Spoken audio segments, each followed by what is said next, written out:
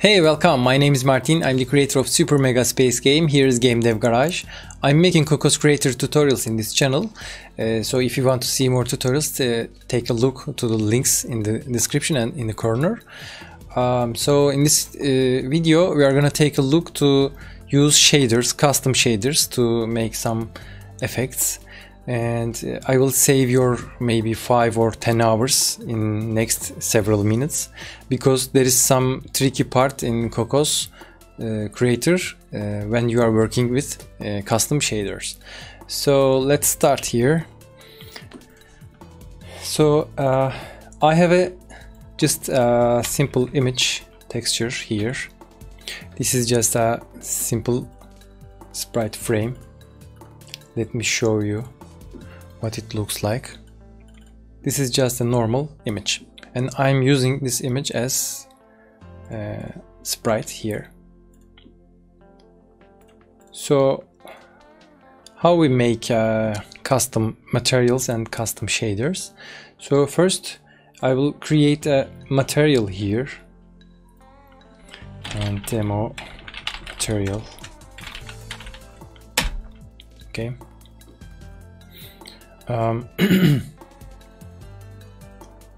Sorry. Okay, now we should check the list here, effect lists. As you can see, we have several shaders here. So we are gonna add a custom shader to this list.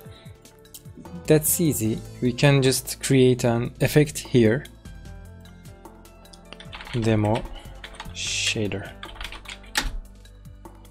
Okay, now we are gonna go to our material and choose demo shader here. Apply, and it's okay. Now it uses our custom shader here. So let's apply this material to our sprite. We have a material option here, so I'm gonna drag and drop demo material here to apply on sprite. As shader and material both are default, nothing is changed. Now let's customize the shader. I have prepared a custom shader before, so I will just copy and paste here, because I don't have much experiences on shaders. But as I say, we have some properties here. This is a simple wipe effect. So it has a start angle and wipe angle, and some other properties here, which I will talk about later. And in the fragment shader, I have a function to calculate the angle of the vector, and I test angle of vector with a number to calculate it's visible or not, the pixel I mean. So let's save it and go to our project. Okay, let's take a look to our material, and it changed its options. Start angle and wipe options are visible now. So let's adjust wipe. As you can see, it's affecting the sprite here. This is a regular wipe, so maybe you can use in your projects. The thing is, let's save this, apply this material and save it and run in simulator. As you can see, it doesn't work. Surprise. Let's check the browser. It also doesn't work here. So what's the problem? The problem is Cocos has a dynamicAtlasManager in the latest version 2.3.3.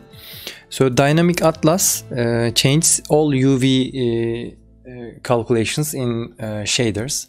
Actually, it makes a atlas with used sprites, and the all UV values will be changed. We have an option to prevent this. We can add a note here. Actually, we have several options, but I have a really much better option in this video. So watch it into the end. We can call it main game controller. It's not important. I just make a script here to disable dynamic atlas mgc. Okay, I will drag and drop our script here. Maybe we can rename it shader control, huh? Control. Okay.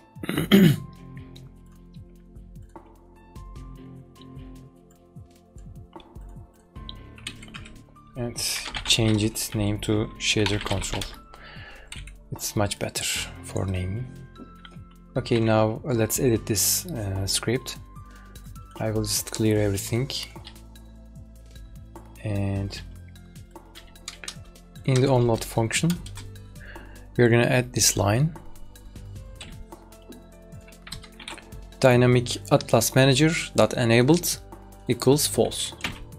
Save this, go to the project and run in simulator.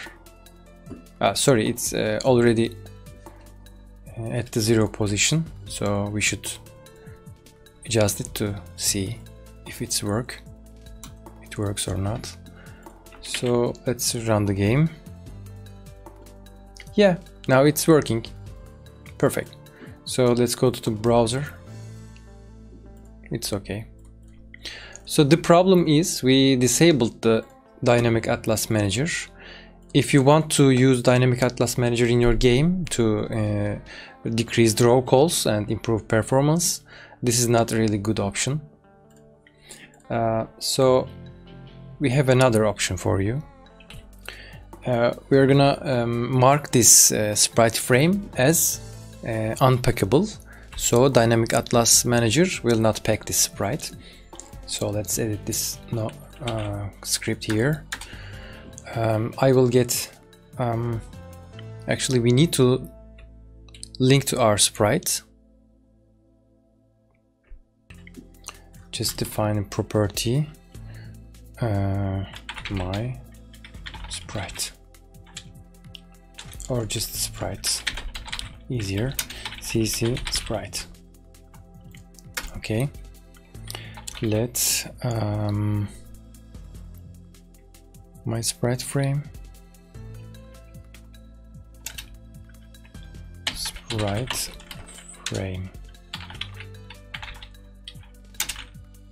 equals this dot sprite frame. This will get the sprite frame of the sprite. Then we will set this texture sprite frame dot underscore texture dot packable equals false. Yeah, let's check this out in the game. We need to link the sprite here, save it and run it. As you can see, it works. It works while we the sprite dynamic sprite atlas enabled. So we will have another problem when we use atlas sprites here. For example, here is remember that was just a single image, but if we use a texture atlas, maybe like this, it won't work. It won't even work in our editor. Test the simulator. Yeah, it's not working here because the UV coordinates are already different, since this is not a single image. Let's find the image. This is the atlas, and we are using atlas this part in the atlas image. So maybe to better understand, we can change the image, and the result will be totally different. Yeah, let's see what happens when we edit the material. When we edit the material, as you can see, the origin point is offset top right. Maybe we can try another one, maybe this one. So that will result another. Let me apply it. When we change the values, you can see totally different behavior. Okay, so I have a much better solution for this situation. So we are gonna change our shader control to this one. I will copy and paste the values directly.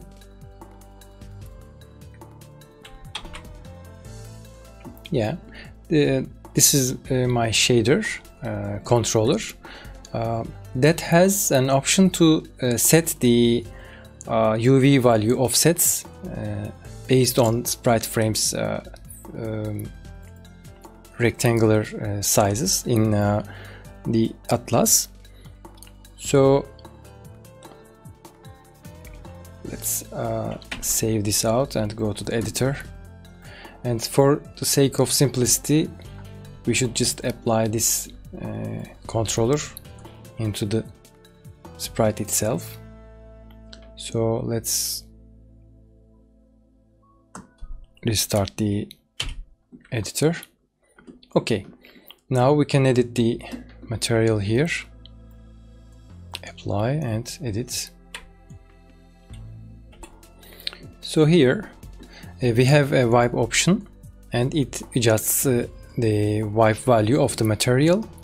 Actually, it sets the offset values into the material, so everything will be fine in this way. Maybe we can even animate this value. Let's see here. I will add an animation component here and animation clip here. Maybe we can add a folder and shader anim here.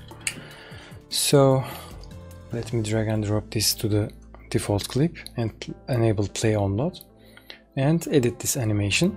So we can animate our shader controls wipe value here, shader control wipe here, it's gonna be 0, and here it's gonna be 360, then 0 again, and make the loop run. Yeah, as you can see, it works well. By the way, let me check it out. Ignore. Okay, by the way, we have let's change it a little different. So we also using the Atlas right now.